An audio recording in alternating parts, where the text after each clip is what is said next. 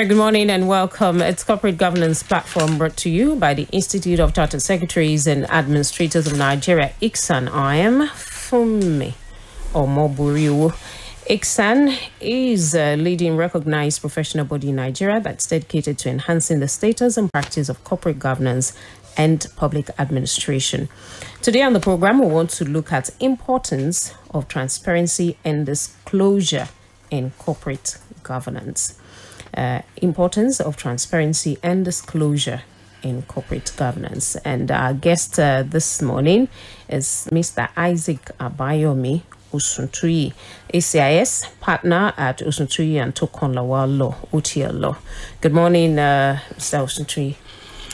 Good morning for me. Nice job. Nice to be here. All right, thank you for joining us on the program.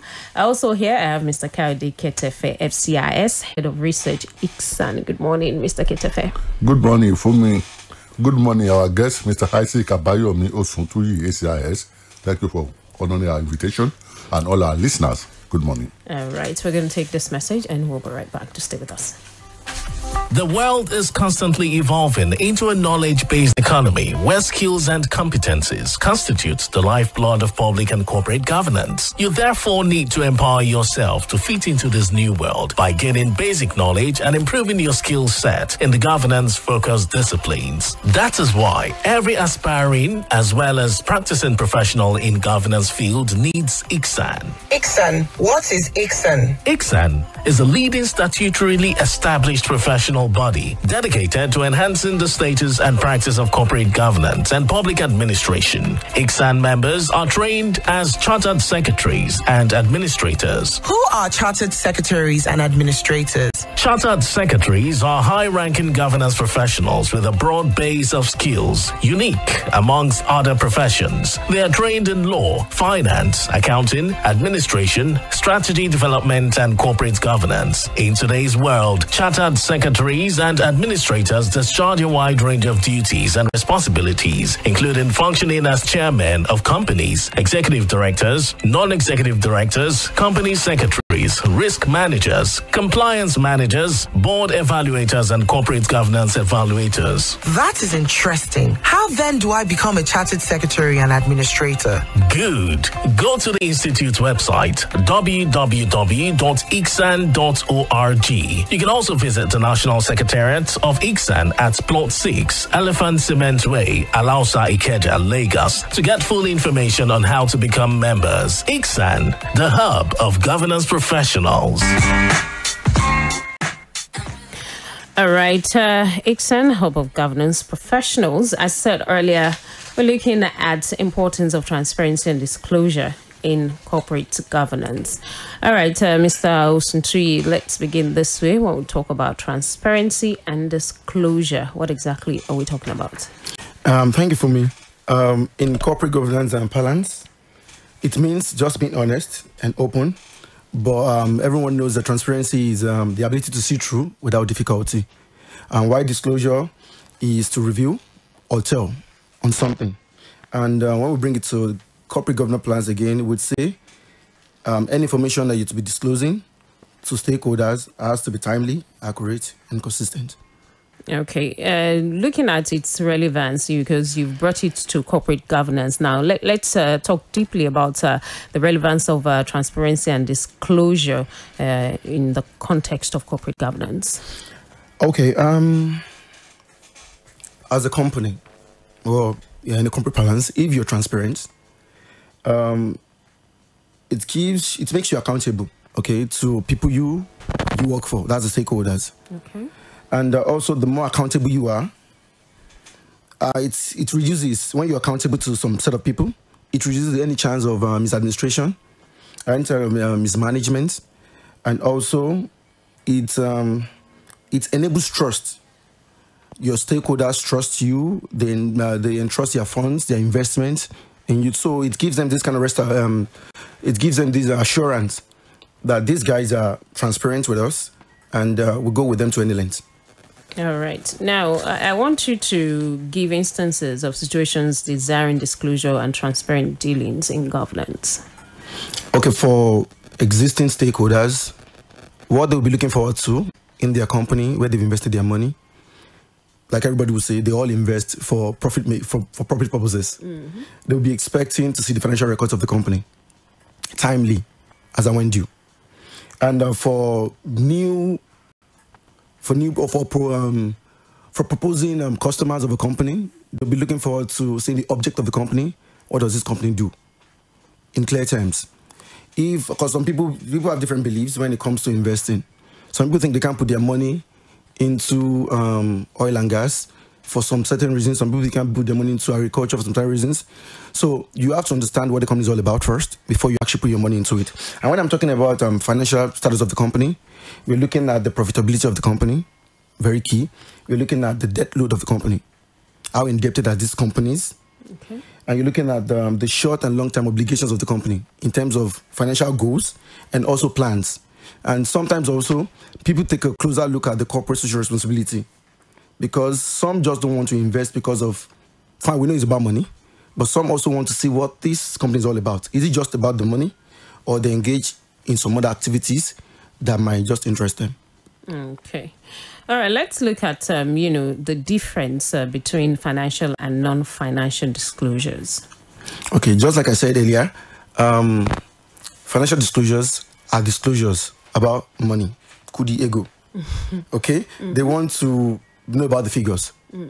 While some, the non-financial information you give stakeholders to understand the value creation capabilities of a company. They want to know what are your environmental performance, what is it like, what is your social performance like, and what's your governance performance like. So those are the non-financial informations that ought to be disclosed, or that should be disclosed to stakeholders. What are the harms in not fulfilling the disclosure requirements and ideals? Okay, while I was thinking about this question, I did a funny rundown. Okay. That the company runs a big risk of financial mismanagement, which trickles down to poor decision making, which affects the financial position of the company, which leads to unemployment, and also raises the level of poverty. So that's why it's key to stick to guidelines set to enable your company run smoothly, to disclose, to be transparent, to have a transparent dealing with your stakeholders. Because anything that when they don't disclose, they keep information to themselves. They feel these people don't need to know what we're really doing. Let's give them what they need to know.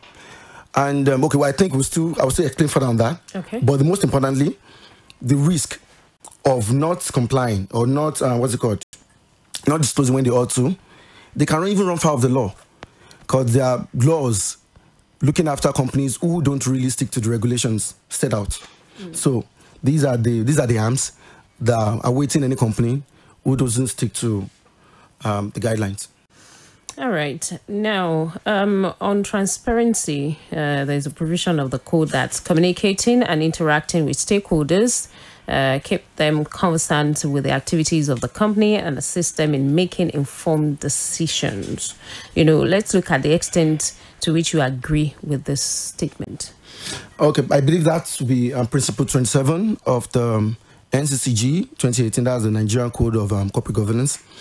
It's as simple as this. If you communicate with me as a stakeholder in your company, I understand what you're doing. I understand that, okay, fine, this is where I need to, if the company needs my input, I can contribute.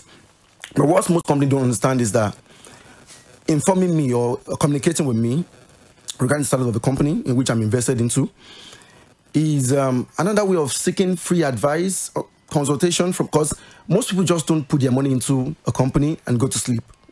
Some are professionals. Some are really good in some aspects of running a company.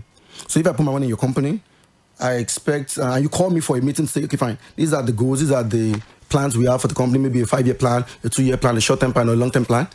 I, as a professional, in my own little way, I can say, okay, fine, it makes a lot of sense, but can we do it this way? Can we do it this way? Instead of the company directors or the management of the company going out to seek for professional helps, you can easily get these things from within the company. And also, the most important thing is that the entire core preaching or the core gospel about corporate governance is transparency. Okay. So you communicate with me, I believe what you're doing, And even though when you run into troubles in future, I'm able to stand by you to say, okay, fine, I'm fully aware of what is happening. And that's why you see companies sometimes, when they run into issues in future, you see their stakeholders coming out, maybe their shareholders coming out, saying lots of nasty things about them. And if they were previously aware of what the company's plans are, they will be able to stand by their company to defend, to tell them, no, fine, we know about this, we know to resort to this, and we're willing to stand about this company until this trying phase is over. Now, let's look at this disclosure. The code provides that the board should ensure that the company's annual report includes a corporate governance report that provides clear information on the company's governance structures, policies, and practices, as well as environmental and social risks and opportunities. What's the significance of this requirement? The significance is transparency. We talk about transparency as it's so simple in words, but it's extremely difficult to do. It's extremely difficult to adhere by. Some companies believe that not all information has to be disclosed. Some might be too sensitive for the stakeholders hearing. Some might not be good enough for the stakeholders hearing. But you owe them this duty to disclose.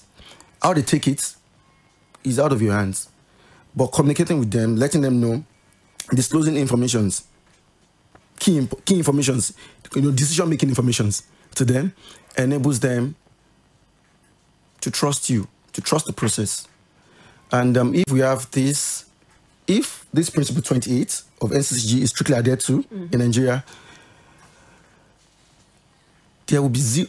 I won't say zero. I don't want to say zero because we know the state of the country, the corruption level in the country.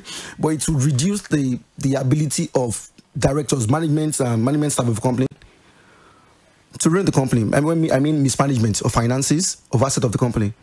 So when you tell me what you want to do and how you intend to do it, I know that you're not cutting corners. I know that there's no insider trading. I know that there's nobody making secret profits. Then you're letting me know who you're contracting your jobs to.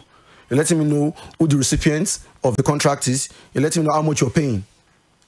This simple disclosure gives an idea of, okay, fine, if this person is getting the job and I'm paying some amount of money, then we are good to go.